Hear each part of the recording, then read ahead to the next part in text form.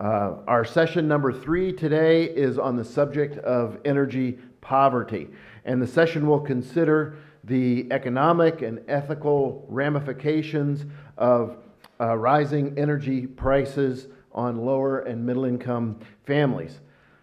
This is not necessarily a religious issue, but I am reminded myself as a religious person of Matthew 25:40, which says, "Truly I say to you, to the extent that you did it to one of these brothers and sisters of mine, even the least of them, you did it to me."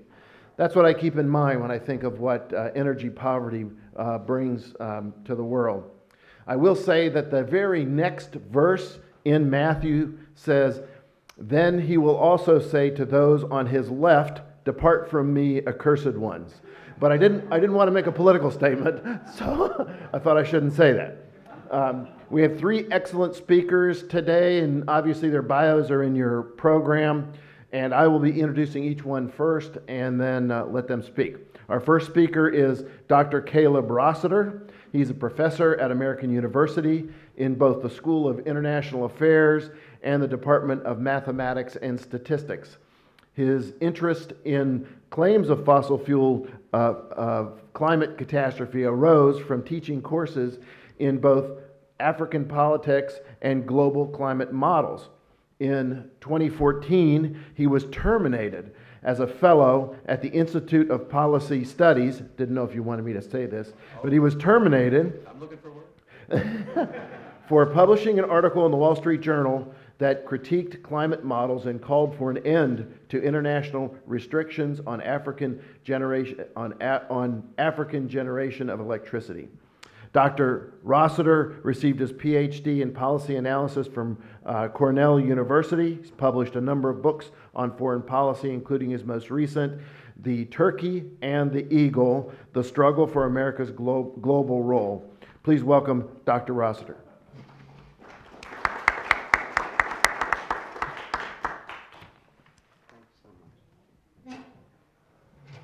Well, I'm so glad to be here. Rock and roll. Okay.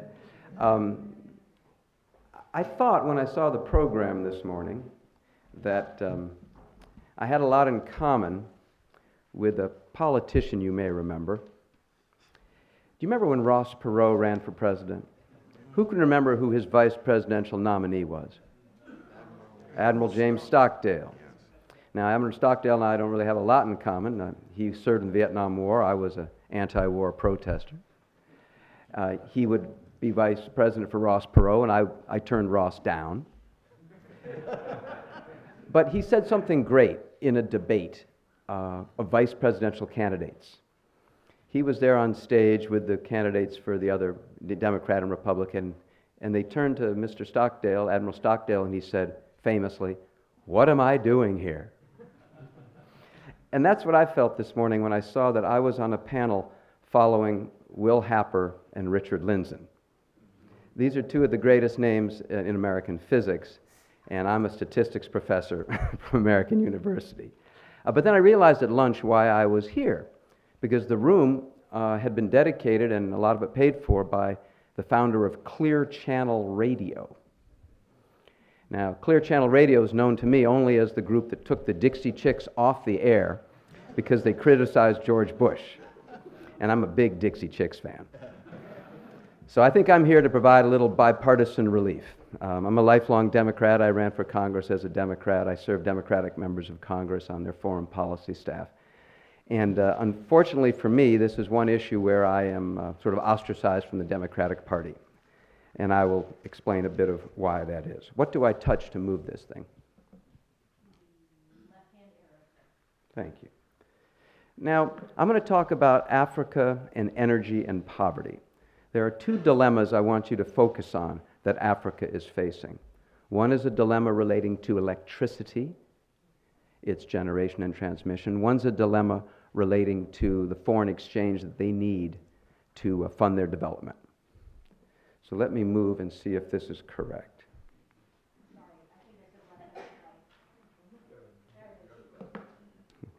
Okay, African electricity. Here is the dilemma.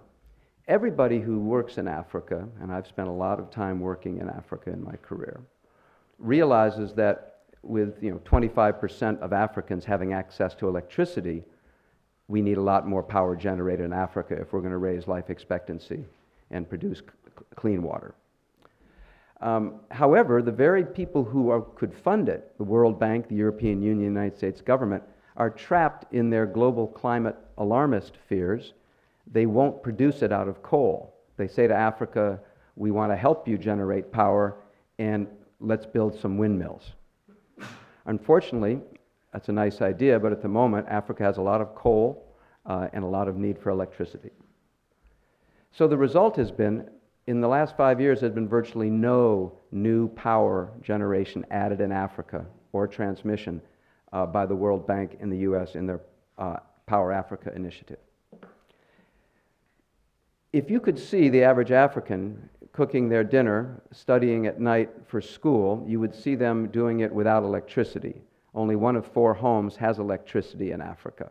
Terrible health effects, of course. That helps reduce life expectancy in Africa when you're burning animal dung or wood in your house. Kerosene and diesel.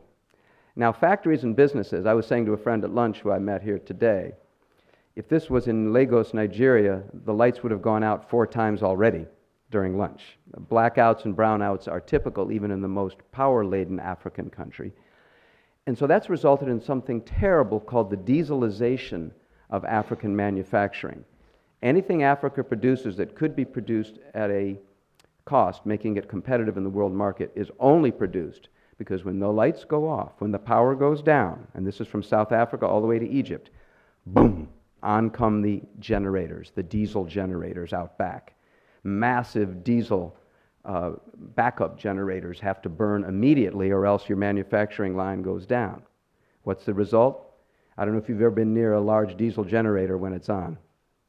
It's spewing so much pollution, real pollution, into the air that it's a terrible health risk. It's also very inefficient, uses much more energy than if you were getting a reliable supply of electricity from a coal-fired plant.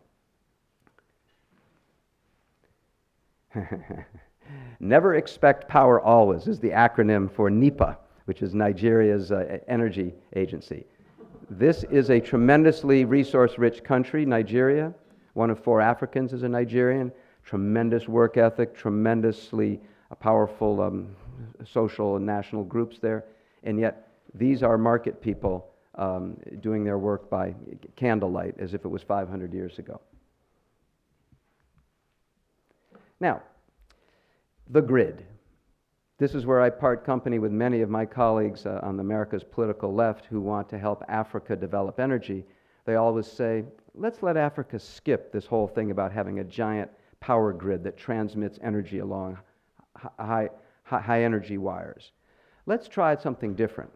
And you couldn't make this stuff up. Some of the things U.S. government funds relies on girls urinating into the generator to create an electrical connection that will spur a little bit of energy so you can study at night. Boys walking their cows around a generator like in the old days in Holland to make the turbine turn, and children kicking soccer balls around that they can quick rush into their house with that will generate a little bit of light in the soccer ball through a little battery, and they can do their homework at night. These are not solutions, okay? We need a modern grid in Africa, or else they can't compete, and they can't raise their life expectancy, and they can't join the world, period. Africa generates only as much power as Spain, with, of course, 20 times more people. They don't have any transmission really across borders, which is what you need for a continent with 53 sovereign nations. Nobody can do their own grid, really. And you need lots of new power.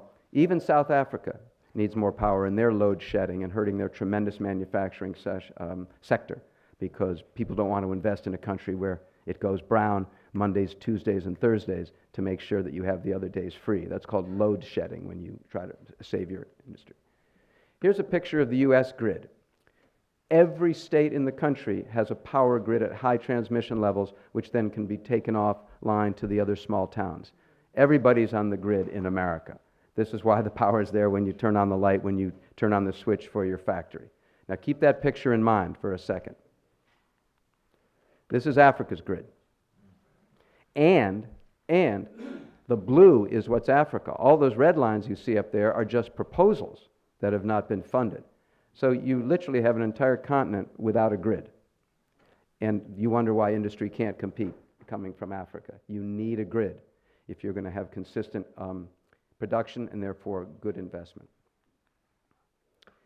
Now, there is a solution, obviously, and it should be done immediately. Whatever your position on catastrophic climate models, or I guess Professor Lindzen's corrected us, the models aren't catastrophic. The predictions based on the models are catastrophic. We need to help Africa generate its power. It's a moral imperative. We should be helping them create cleaner power, and that means, and no insult to my friends on the left who say there's no such thing as a clean coal plant. There are cleaner coal plants, and we're talking about the real poisons, the nitrous oxides, the sulfur dioxide that comes out of plants if you don't scrub them, if you don't do catalytic conversion. You need to spend a little of your power taking the dirt out. Now, most people don't want to do that, like in China, because they don't want to use the power for the cleaning. It's a pretty big hunk. It's like 20 to 30% of your power goes to the conversion, but we need to do that. And yet we won't fund that in Africa. We veto it when the World Bank tries to do it because it creates carbon dioxide. To me, there's a moral case for that. Real life expectancy now, Africa needs to move past 55 years life expectancy to the 75 that China has come to enjoy, let alone the 80 we've come to enjoy, is more important than potential disaster ever from now.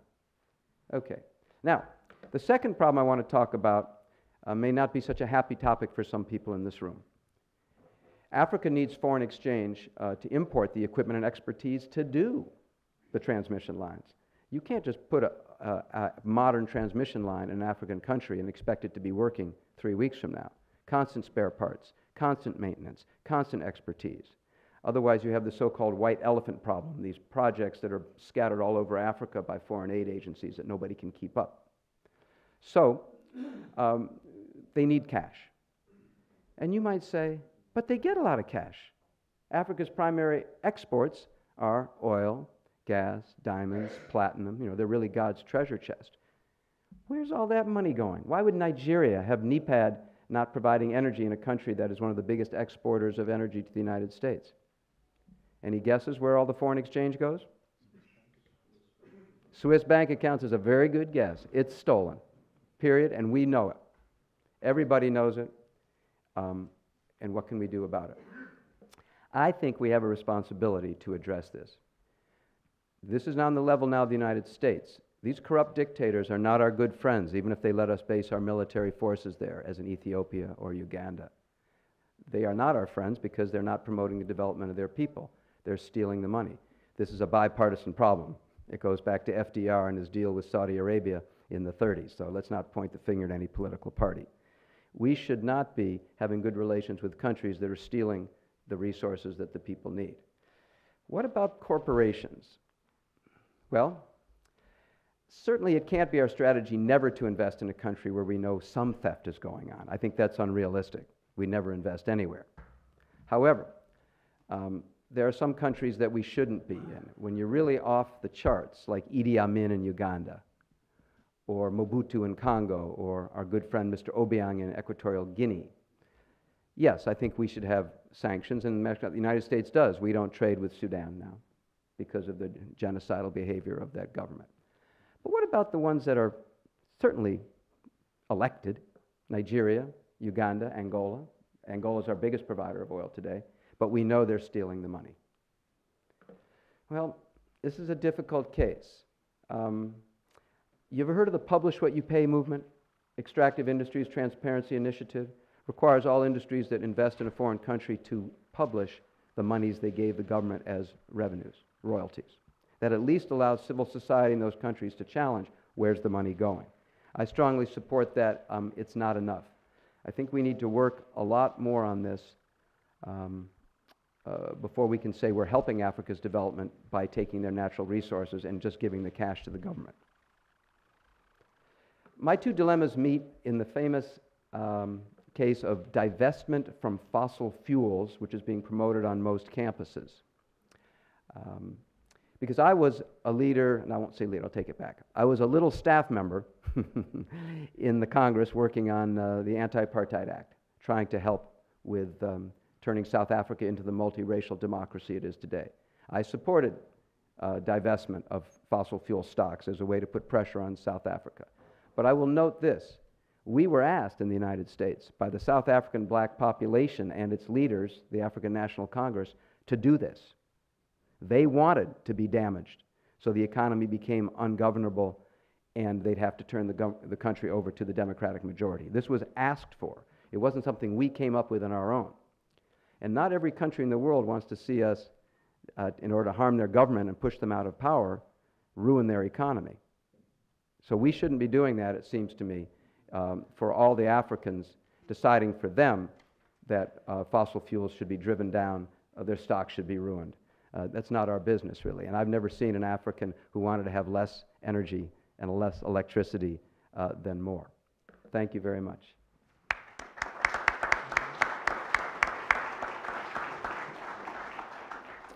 Thank you. Our second speaker, microphone. Our second speaker, thank you, is Dr. Calvin Beisner. Dr. Beisner is a scholar on the application of Christian worldview, theology, and ethics to economics, government, environmental stewardship, and public policy. He's the national spokesman for the Cornwall Alliance for the Stewardship of Creation. He was a professor of interdisciplinary studies at Covenant College and of historical theology and social ethics at Knox Theological Seminary. He's taught theology, apologetics, ethics, church history, economics, and other disciplines. He's written 12 books, made contributions to over 30 others, as well as writing many other articles. He's been an expert witness on ethics and economics of climate policy before congressional committees. He's also runs the organization that produced all the little videos that are before all of our sessions. Those 2 or 3 minute, those come from Cal. So please welcome Dr. Calvin Beisner.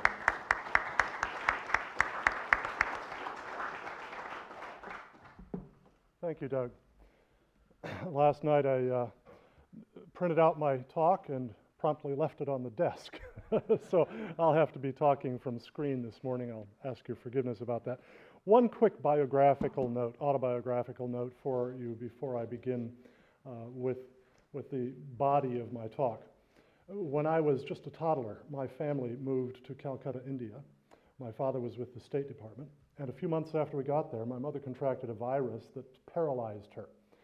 And as a little toddler, I was too little to be away in school, as 2 of my older sisters were.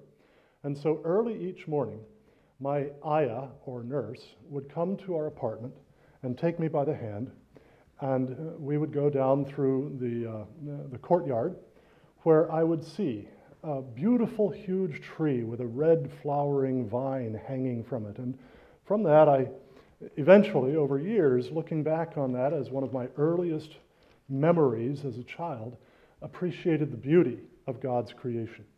Then we would walk out of the courtyard and we would walk down, I don't know just how far it was, but it was a number of blocks, to the home of an Indian family where I would stay for the day. And we were out early enough in the morning that along those blocks I would step over the bodies of scores and scores of people who had died overnight of poverty, starvation, and disease.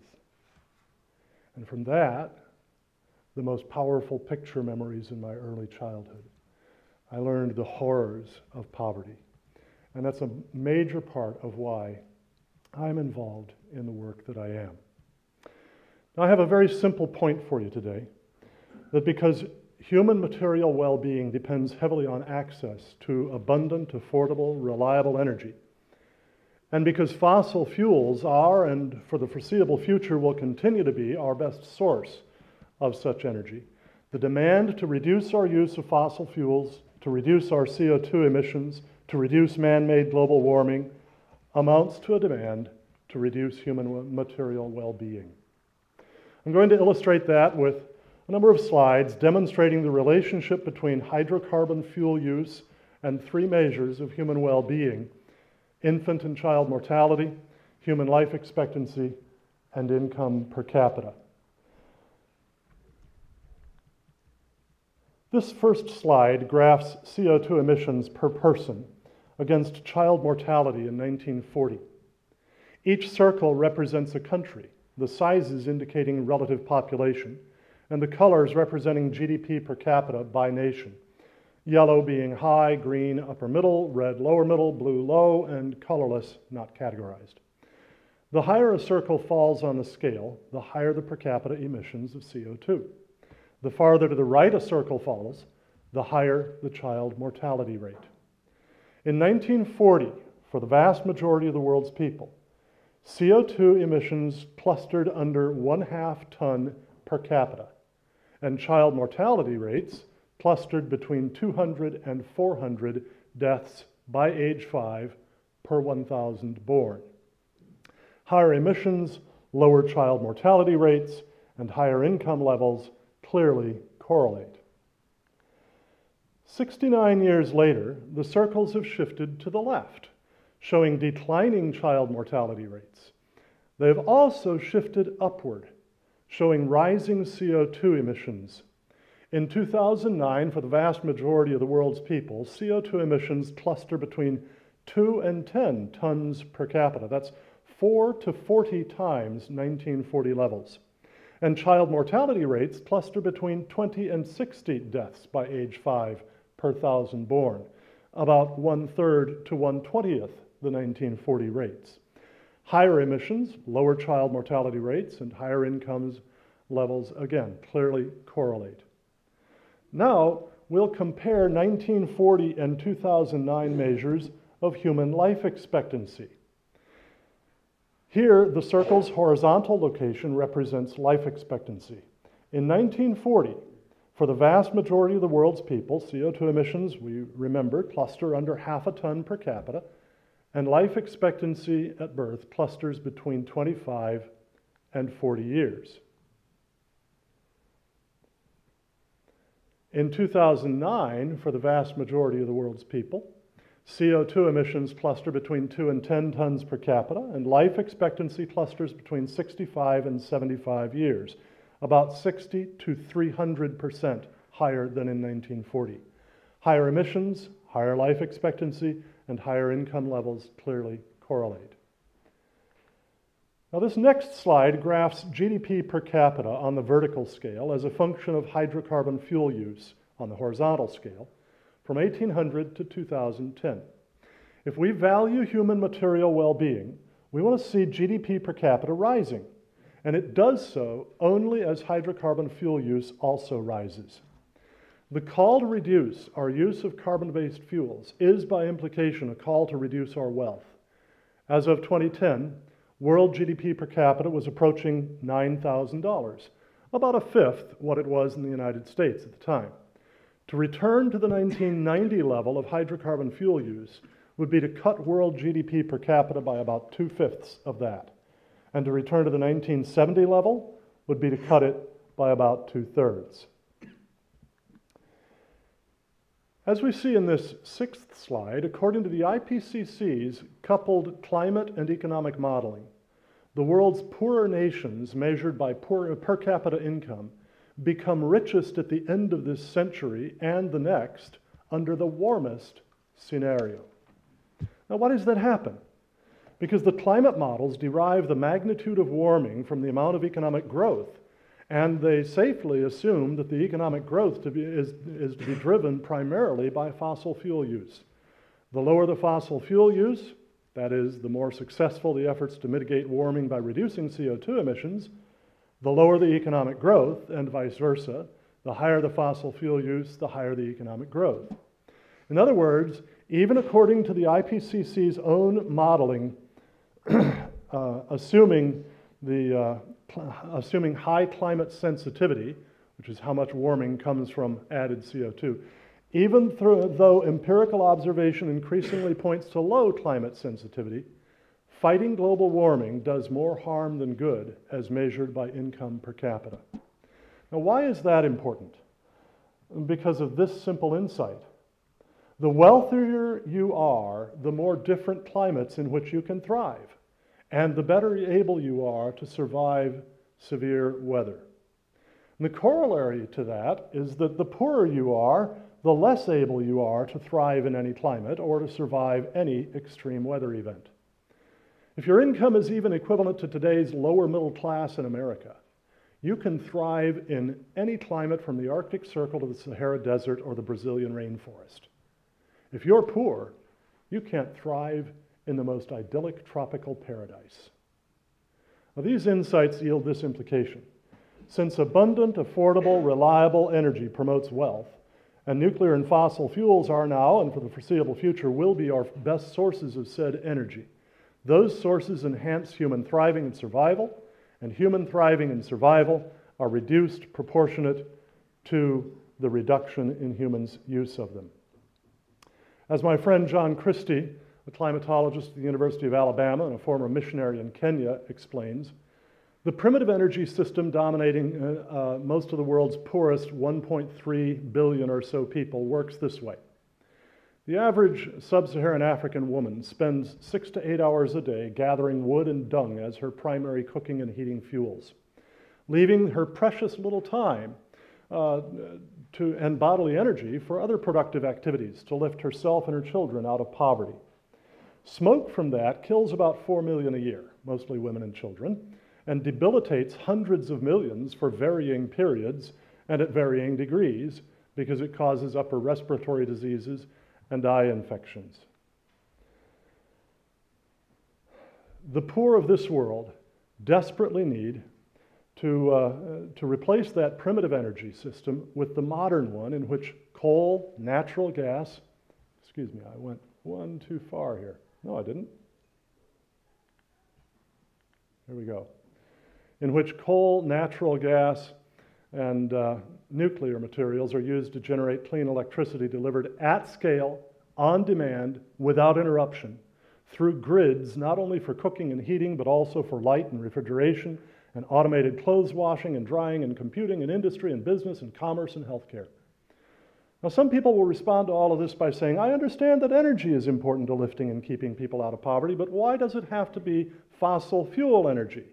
Why not power our grids with wind and solar and biofuels to minimize global warming? The answer is cost. It is less expensive to generate the vast amount of steady, on-demand, uninterrupted electricity from fossil fuels than from wind and solar. Now, don't be deceived. While the estimated cost of new electric generating technology for onshore wind is lower than for coal on a straight per megawatt hour basis, there's a tremendous difference. Electricity generated from coal is dispatchable. That is, it is instantly available and not vulnerable to the intermittency of wind, sunlight, and river flow. Electricity generated from wind is non-dispatchable. That is, it's subject to intermittency and requiring instantaneous backup by dispatchable technologies. As the Institute for Energy Research explains, the more that non-dispatchable power is used, the more the electrical system requires investments in dispatchable generation forms to back up its increased use. Government policies that promote the use of non-dispatchable power are equivalent to requiring consumers to buy and care for two vehicles. One that works when you need it, and another that works when it feels like it. And the hidden costs of non-dispatchable power are substantial and should not be overlooked as part of the public policy discussion. The campaign to fight global warming by reducing fossil fuel use is at bottom a campaign to retain the primitive energy system and its accompanying low incomes and high rates of disease and premature death. It is, in fact, a campaign of anti-humanism. It follows that such a campaign and such a policy should be taken only if its benefits clearly exceed its costs, and that can only be true if the amount of warming caused by our CO2 emissions is very high indeed. Others at this conference have already argued cogently that that is not so. So I would encourage you to get involved in a number of different ways. You can sign our petition for Get Climate Change, Energy Empowers the Poor, which is online. You can view our YouTube series, Greener on the Other Side, Climate Alarmism, Facts Not Fear, some of which you're seeing here, as a matter of fact. You can get our new video documentary, Where the Grass is Greener, Biblical Stewardship versus Climate Alarmism. And you can also sign our open letter on climate change to the American people and send copies to your congressmen, senators, governors, state legislators, and the president. We also have an e-newsletter, and we have a page on Facebook as well. There are some sheets that I've asked to be handed out at the end of this session as you all are on your way out, that for one of the sheets has that open letter on it, and that includes the URL where you can go to sign that online. You'd be joining, at this point, a little over 400 scholars and other leaders who have signed that. And the other one just gives you basic information about these resources that the Cornwall Alliance for the Stewardship of Creation has. Thank you very much.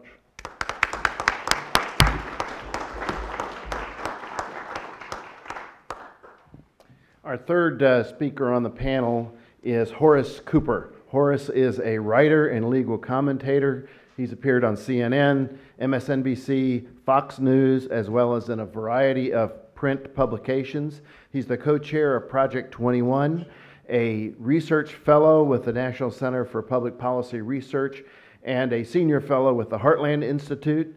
He's been a visiting assistant professor of law at George Mason University School of Law. He served in a number of senior capacities in the George W. Bush administration, including stints as Chief of Staff for the Voice of America and the Department of Labor's Employment Standards Administration. Horace Cooper previously served as counsel to Majority Leader Dick Armey. Yes, he is from Texas. He is a graduate of the University of Texas, and he is from Point Blank, Texas. Horace, please welcome Horace Cooper.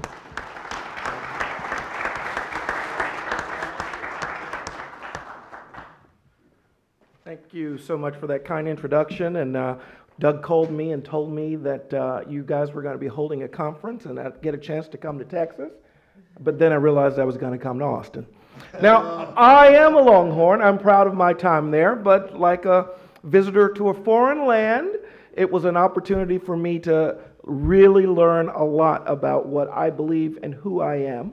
And in keeping with that, I think that's why it's really, really interesting and informative that we're having a conversation today about American energy policy. You know, I was born in the state of Texas.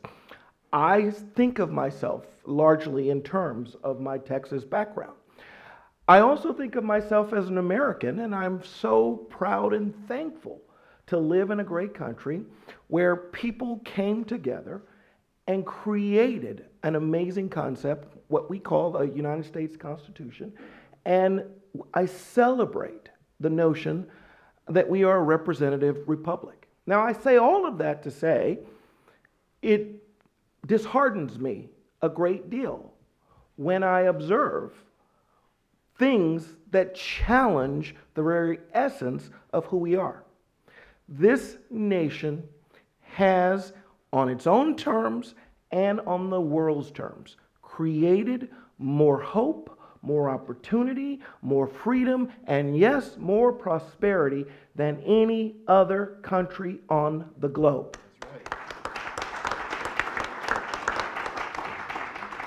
We should be proud and celebrating that achievement, not apologizing and running away from it.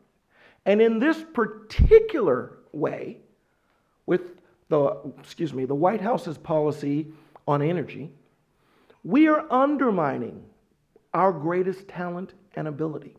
We are undermining our ability to provide not just for ourselves, but to set a model that will help others. And why I mention my American citizenship, it's largely being done in a way that is inconsistent with a representative democracy. We came to this country not for one-man rule. We came to this country so that the citizen would get to decide public policy. And it is remarkably destructive to watch the decline that's happening in America, particularly in this area of energy, and know that the American people, when they are objecting, aren't getting a chance to have their say. We see a plan put forward that is going to, on its face, save lives in the future of people that we don't know will actually be harmed. But what we will see are injuries and harms that are going to happen today. The president and the White House and the policies behind this destructive energy plan opposes oil and gas, opposes our opportunities to exploit the talents and skills that lead to nuclear energy. And even when great allies in the North, like Canada, offer up us an opportunity with the Keystone Pipeline, the policy answer is no. This isn't good for America. In fact, what we're doing is we're shifting away our economy from a vibrant, thriving economy that's based on fossil fuels and carbon, and it is going to be destructive. And by the way, the economy over the last 7 years has been nothing to brag about.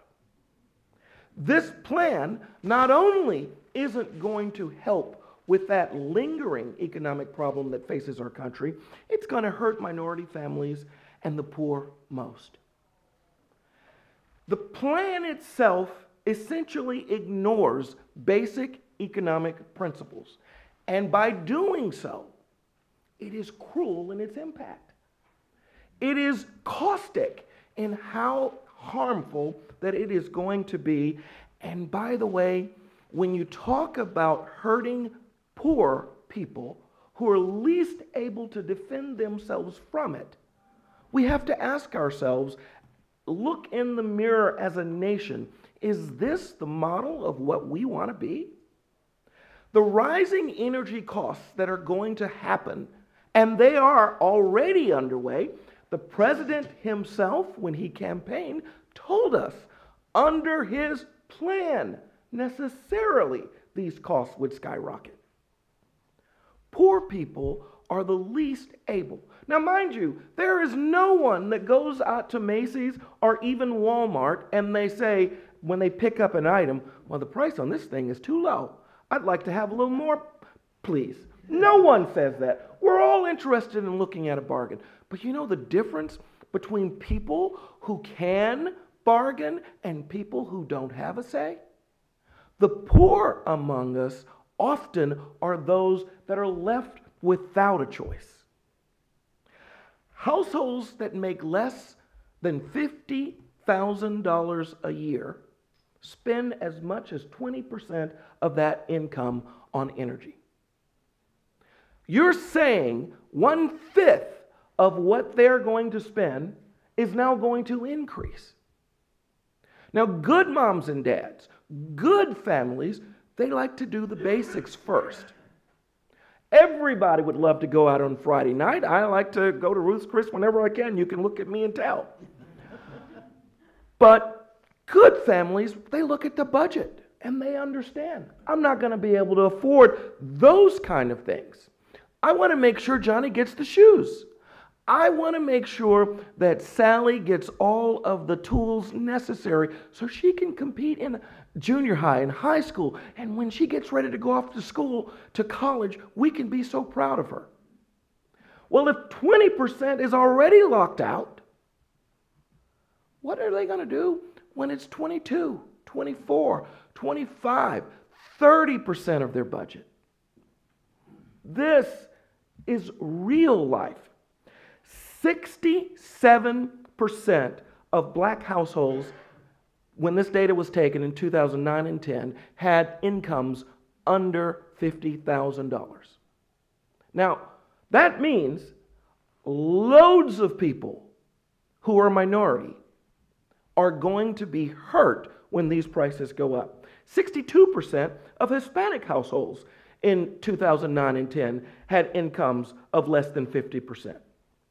Now, if you were looking at this energy plan and didn't have any other data, I think you'd be of a mind that America must be in the biggest boom possible. Remember Marie Antoinette? On the eve of the revolution, apparently she got a little ahead of herself. People were outside complaining because they were hungry. And what did she say? History reports are saying, let them eat cake. Well, because, well, if you don't have bread, you don't have soup, you must have eaten all of that, but you surely haven't gotten through all of the desserts. That's how far removed from reality she was. And if you look at this plan, that's how far removed it is.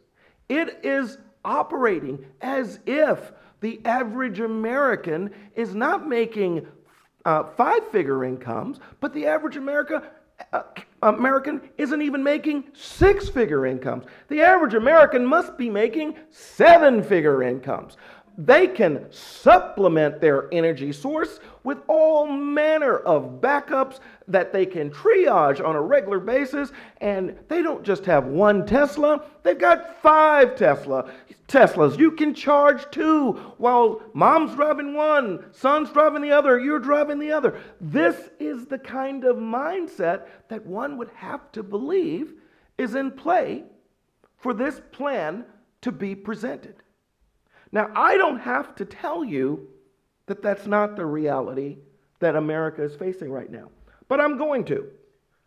Unemployment in America today has a labor force participation rate that is the lowest in 38 years. If you want to create jobs, raising energy costs is not the way to do that. The average hourly wages this year are showing the same thing they showed last year and the same thing they showed the year before and the year before and the year before. They are either static or they are declining. Meanwhile, the cost of items continue to rise.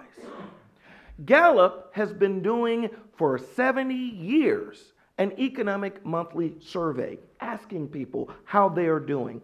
And the confidence survey says 58% of Americans last month said the economy is getting worse. That was 15,000 people they ask every month this question.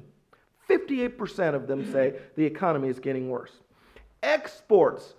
The export growth rate is down to levels not seen since the last official recession of 2008.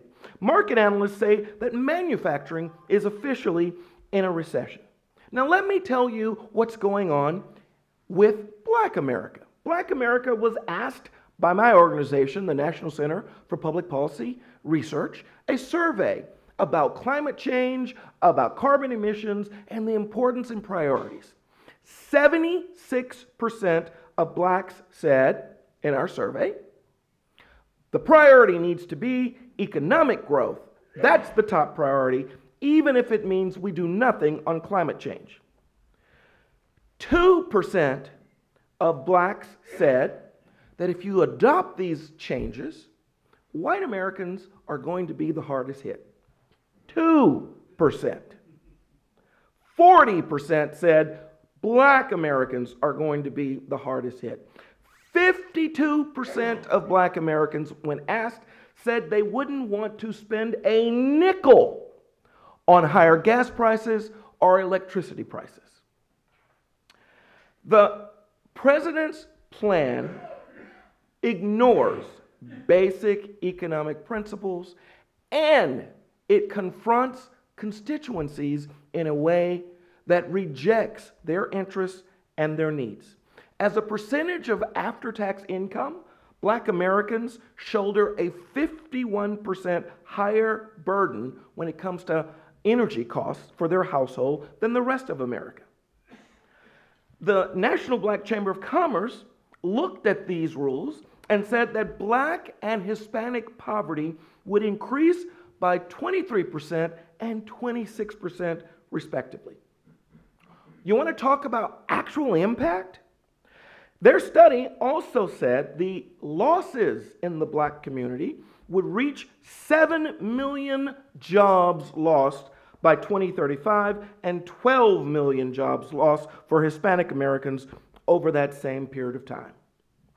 Black Americans and Hispanic Americans often, because of their income, face a higher burden in dealing with energy costs than the rest of the country. Now, mind you, as I explained, the rest of the country isn't in some holiday in the park having a wonderful time.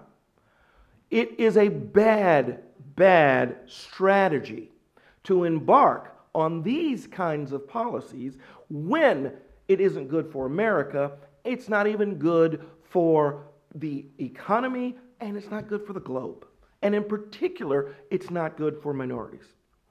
Energy prices are affecting all of the economy. It will lead to a delay in the growth and return of growth in our economy overall. The president's plans, this decision to cripple America's economy at this time is a terrible one. It hurts so many people, and it really defies the idea that we are a representative government. We absolutely ought to have a say in this. Black America, white America, all of America. And the answer is, this is not the right plan today. Thank you.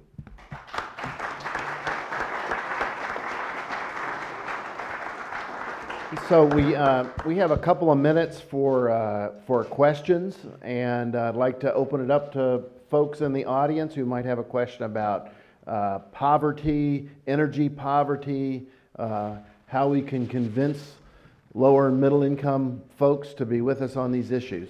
So, question. Somebody. Besides, why is it so hot in here? Yes, sir. It is warm. We lost our speaker here. I was going to ask him about the parallel between the DDT issue in Africa versus the war on power. Yeah, unfortunately, Dr. Rossiter had to leave to catch a plane. So, Cal, do you have any thoughts about that?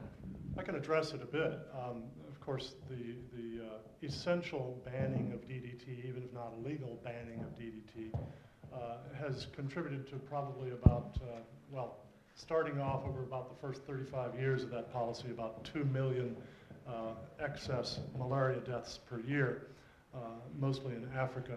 It's come down now to perhaps about 1 million a year instead. But nonetheless, that's pretty awful. The reason for that, of course, is Western elite environmentalists who have their particular notions about what DDT does to the environment, and particularly to birds high on the bird food chain. Notions that are, at best, pretty exaggerated, but who really have not thought an awful lot about human lives. When we think in terms of the anti-human attitude that dominates much of the world's largest environmental advocacy organizations, and I don't mean by that most of the rank and file members who send in their $10 or $20 a month or something to support, but the top leaders of organizations like this are on record over and over saying that essentially the Earth's carrying capacity for human beings is perhaps 500 million people, meaning we've got to get rid of about 95, 97% of us. There's the 97% consensus, by the way. And when that's the case, if your policy results in shortened lifespans for a bunch of people somewhere, that's okay. It's a small price to pay to preserve Mother Earth. Yes. Get a mic over here, please. Mr. Cooper, my name is Fred Brightman. First of all, thank you very much for that talk. I thought that was quite impressive. Question I had for you is kind of the why question. Why do you suppose that the President and Congress, including members whose constituents are minorities and are going to be hurt the most by this, why are they doing this? Well, every time these come up for a vote, they're not able to pass these draconian policies in Congress. And you have to answer questions to your constituents when you do. And that's one of the reasons why the executive order routine has been pursued. This is about legacy building. This is about a commitment to a vision greater than what the facts bear out. And this is about what my old boss would have called the triumph of hope over experience when referencing someone's third divorce. My old boss was Dick Ermey. These are dangerous approaches, and our founders had hoped to create a situation where even if someone with those kinds of views came forward, our system would work appropriately to mitigate against them. And so much of what we're seeing couldn't even happen if we were operating under the system that our founders had contemplated. So I have a question. Recently, the Pope came to Washington, came to the United States. He seemed to carry a message of, that we needed to do certain things to help the climate. And I'm just curious your thoughts in terms of how that syncs with his view on poverty. Well, my own view is there's nothing bad about individuals taking changes in their own lives voluntarily. Helping out or sacrificing or even, pushing back a little bit from the table like I might need to do occasionally. Those things are fine. The problem is when you force people and you're making them make choices. And I think the Pope and others who talk about these issues would be well considered to think about people on fixed incomes. A large percentage of their resources are pharmaceuticals and medicines that they use to treat themselves. We're asking people with this kind of a policy to pick. Are you going to have the electricity, or are you going to have the pills that continue to help out with blood circulation? I'm not sure that those things are being thought through. Cal, you have anything to add there? Well, last spring, just before the encyclical came out, the Cornwall Alliance put out an open letter to Pope Francis on climate change, which is still online, climateletter-to-popefrancis.org. And we pointed out that there's really a very sad irony. Pope Francis, I think, undoubtedly has a tremendous compassion and care for the poor around the world. But the irony is that he's promoting policies related to climate and energy that will trap the world's poorest in their poverty for generations to come. And I think, this is, there are all sorts of reasons why this is so. But one thing I think for a lot of our Catholic friends to remember is that the Catholic dogma does not teach that the papacy has any authority whatsoever on issues of economics, public policy, that sort of thing. Papal authority extends in Catholic thought to theology and moral principles, not even to the particular application of moral principles, which often depends on specific knowledge of very important empirical circumstances. The Pope's understanding of economics is largely driven by the liberation theology that he was promoting very heavily throughout his period as a priest and then as a bishop. And this liberation theology basically sees capitalism, sees free trade as an evil, and sees socialism as the solution to that.